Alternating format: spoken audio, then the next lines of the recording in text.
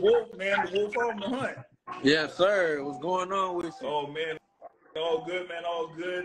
You know that you on a high, man. You scored that KO victory there over Mike Plania over at the Overtime Arena in Atlanta. Your home area. I know when we had our last conversation that you were really excited to get that fight there. Around your hometown and in front of your folks. So, how you feeling after getting that knockout win? Oh man, I feel great. I did everything that I said I was gonna do, and ultimately, I showed improved once again. I showed that I'm a top contender in this weight class, and I'm looking forward to taking over the division and become a world champion here in the soon near future. Yeah, got that key win in the super bantamweight division, and like I said, you did very well in that bout against Mike Plania. For me, watching the fight, it seemed like you seen everything that he was doing, and after about a couple of rounds or so, you were like, man, I got this guy, man. So I really knew what he was going to be doing here at this particular point. So once you were in your comfort zone, you're able to do what you needed to do enough.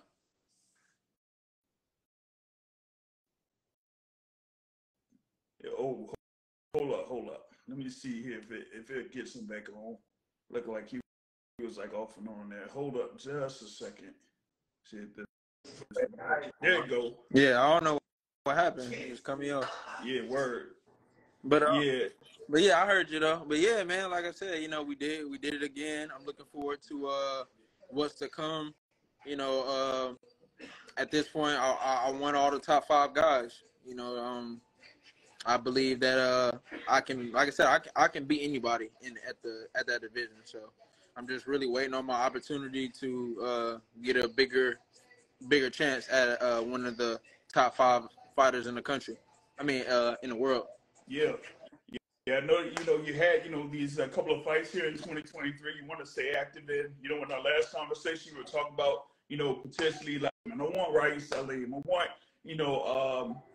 Nayo anyway, all those guys, like you said, in the top 5 at super bantamweight.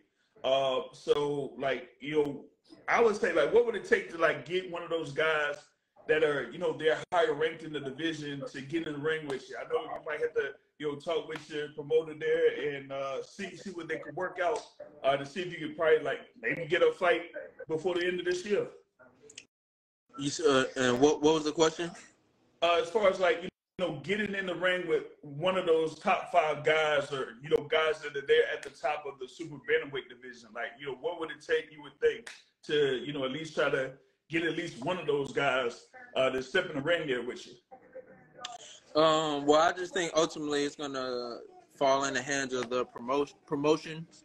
It's kind of got, so we just kind of got to see what opportunities lie ahead.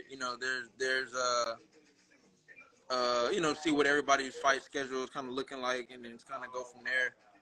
But I expect to be in the ring one more time this year.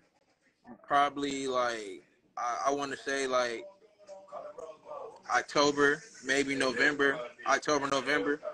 So if hopefully that'll be a big fight, and then after that I can fight in an eliminator fight, and then fight for the world title. So yeah, for sure. I know that in the rankings, for the sanctioning bodies, you're pretty much around like 10 or 11 in the WBC, the IBF, and the WBO. So getting a couple 1 or 2 fights in, you'll be right there, like you said, the eliminator bout, and we could work things out with Tony Jeter Promotions. Shout out to Jeter Promotions, and get you in position to have those fights to get you up in the rankings there at super bantamweight.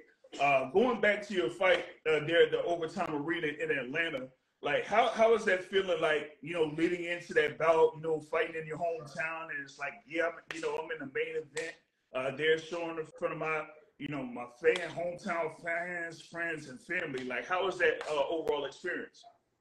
Oh yeah, shout out Light Skin Lou, my guy. Yeah, Light Skin Lou in the building. What's up? Yes, sir. Shout out Redman Savage too. Appreciate you. Yes, sir. Shout out to Traders Guild. My boy Azim in here. What's going on? But yeah, I mean, it was exciting. I mean, I loved it. I had a lot of support.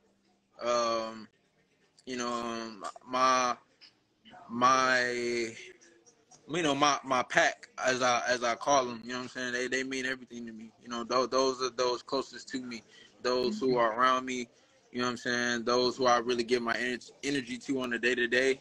You know, those people are very important to just my process and how I get ready for fights and everything else, and you know, in the fights themselves.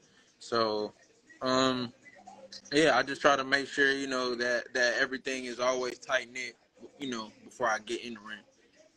Yeah, for sure, for sure. Like you mentioned, the pack and a number of them, you know, are here joining us right now on the live. You know, checking us out there, man. Yeah. And Oh like yeah, you said, my brother just joined too. I just seen. yeah, yeah.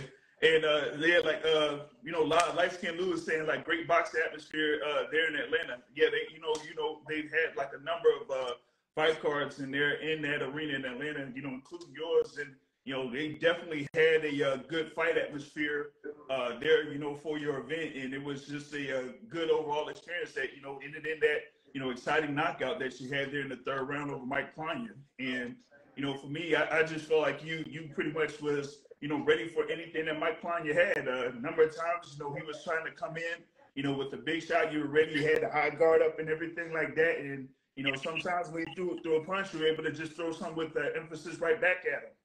Yeah, I mean he came out very aggressive, which we wasn't really expecting that. Not gonna lie, we weren't expecting that. So, Mm-hmm. you know, my dad, he who my head coach, he just told me to just kind of, you know, just let him get out some of that nervous energy. Let him just kind of expend some energy the first round, whatever. Then the second round, you know, he's kind of told me they're gonna do the same thing or whatever. But then he caught me with a good little shot because I was kind of being a little lazy on defense, and then you know, it's like a little stunning shot, like a little, you know, quick little dazing type shot. So then I kind of got mad after that. So then I started going forward on him, and I started connecting with my left hand, which is a punch that me and my dad was working on this whole camp. So we, you know, because a lot of people it was like a misconception when people thought was calling my knockout a lucky punch, and that was the farthest thing from the truth. Because like I said, we worked on that punch in camp, the whole, you know, the entire camp. Like I said, soon that third round when before I came out, my dad told me to advance. He said, go ahead and hunt him now. It's go get him.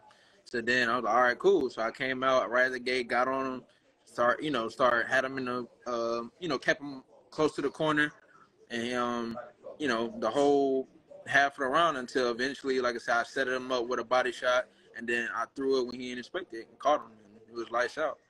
So, I mean, you know, so to those who speculated that it was a lucky punch, it wasn't a lucky punch.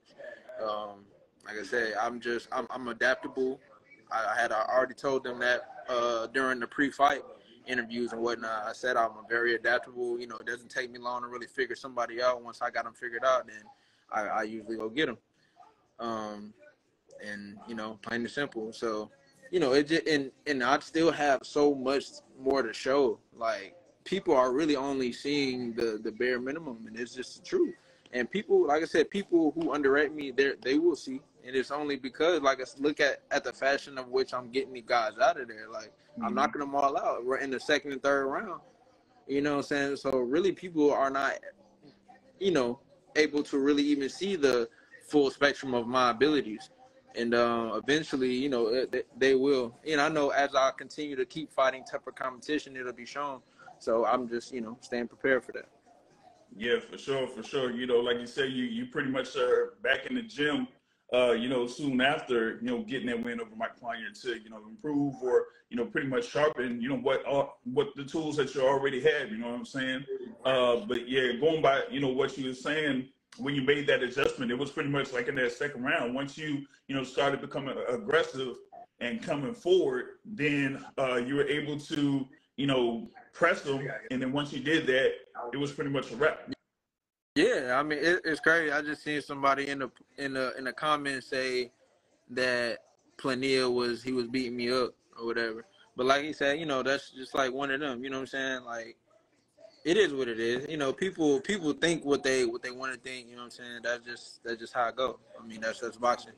But yeah, like I said, he, you know, and really more than anything, I was nervous as fuck. You know, I have no shame in admitting that. You know, it was my first TV fight, like my first time being broadcasted to the world. So of course, I'm a little nervous than usual. So I kind of, you know, was a little afraid to really let go and you know, really like showcase in full until like you said, till I wasn't, and I adjusted, and then boom. So do you think that that was more of you know, what you were thinking about instead of like being in your hometown? Like it's like your first TV fight, so it's like, man, I'm gonna be on TV. Should I, you know, really, you know, press to show out or something like that, or you know, was it just like being in TV, on TV in general? Because like, you know, having a hometown fight, you usually are comfortable. You're in your home area. You don't have to worry about much of nothing. The only thing that you would probably worry about is like, you know, folks hit you up for tickets, you know, gotta buy this ticket, get that ticket, or whatever it is.